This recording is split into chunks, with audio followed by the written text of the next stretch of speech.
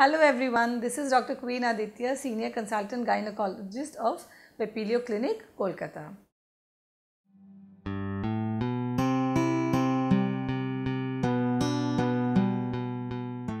Today we are talking about PCOS, that is Polycystic Ovarian Syndrome. This is a name I am sure everyone has heard in today's day because it's a common household name. Now, what is Polycystic Ovarian Syndrome? This is a hormonal disbalance which affects women of the reproductive age group, that is starting from the menarche or from the teens up till the age of menopause. So, what are the symptoms? The symptoms of this disease are usually menstrual disturbances. There can be irregular or delayed cycles, and because it's due to a hormonal imbalance, it also causes problems conceiving, or that is having a pregnancy. So, these are all related to ovulation or formation of the egg by the ovary. So, this is the main symptom that we get. Because of the hormonal imbalance, there are more male hormones or androgens as well as more insulin. So, these hormones, when they are at a higher level, they also cause problems and symptoms. What are those symptoms? Commonly the symptoms are hair growth on the face and other parts of the body in women where they are not supposed to be, a lot of acne or pimples on the face. So, these are the major symptoms of high androgen levels, that is high male hormone levels. Then the other symptoms are that women suffering from Polycystic Ovarian Syndrome can have diabetes either now or later in life. Later in life they are prone to get heart diseases, high blood cholesterol, and even a lot of women who have very disturbed or irregular or delayed cycles, later in life they are also prone to suffer from cancer of the uterus, which is also known as endometrial carcinoma. So, this is a condition which can affect 10%, they say that 10% of women can be affected by it, but in our clinical practice we see that it is as high as 20%, and it can present in any age group. Another very important feature of Polycystic Ovarian Syndrome is obesity. Obesity means high weight, heavy weight, that is women who have a high BMI, body mass index. Now, 20 to 30% of women who are suffering from PCOS do not have a high BMI or are not obese, but 70 to 80% of women are. So, obesity is also highly associated with Polycystic Ovarian Syndrome. So, the thing is that during the reproductive years we have irregular menstrual cycles, we can have problems in conceiving. Then there can be effects of high androgen hormones, which are excessive facial and hair in other parts of the body, as well as pimples. So, these I have already mentioned.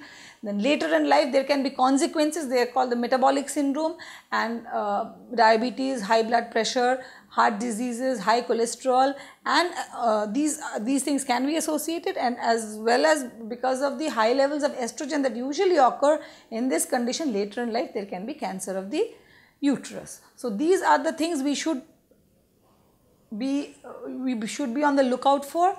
And how can we manage Polycystic Ovarian Syndrome? It's something that we have to live with. It has no cure.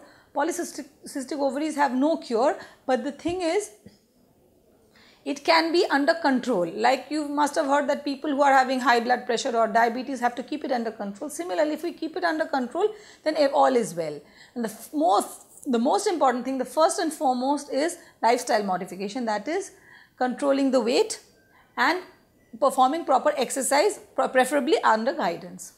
Along with this, there can be medication which is tailor-made according to your needs. Some women who have high insulin levels are given insulin sensitizing agents like metformin, as for example. Some women who have grossly irregular cycles are given oral contraceptive pills to control the cycle. Some women who have very high androgen levels and a lot of pimples and facial hair growth can be given anti-androgen substances. So, these are medications which are used as a supportive therapy, and when we want to conceive after marriage and pregnancy is not happening, then ovulation induction drugs are given. So, all these things are done, but the cornerstone or the key point is that it is lifestyle modification, again by controlling the diet control as well as exercise. This is the cornerstone of management of Polycystic Ovarian Syndrome, and one thing we have to remember is that this condition has no cure.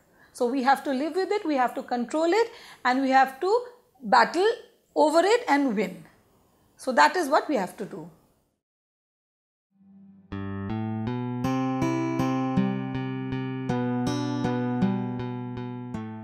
We are talking about cervical cancer. What is cervix? It is the mouth of the uterus through which childbirth happens. Now this part is prone to cancer, and it is the second largest cause of cancers in women next to breast cancer. Now there are two important factors that we should discuss while talking about cervical cancer. That is, it can be prevented to as much as 90% by a vaccine that is available nowadays, that is called HPV vaccine. So we can take this vaccine between 9 and 45 years of age. There are 3 doses, and it offers around 90% protection from this disease, from this deadly disease. And another thing is that there is a screening program for this that we can avail of after 21 years of age. Any woman between 21 and 65 can avail of this screening, which is called pap smear, which is taken usually every 3 years if it comes normal. And this is to detect any pre-cancer, because this disease is such that from normal to cancer there is a total precancerous phase which covers quite a few years, many years. If we do the pap smear regularly, we can detect the precancerous stage, which is not deadly, and it can be treated. That particular disease can be treated without actually going into cancer. And since this is available, I think all of us should avail of it.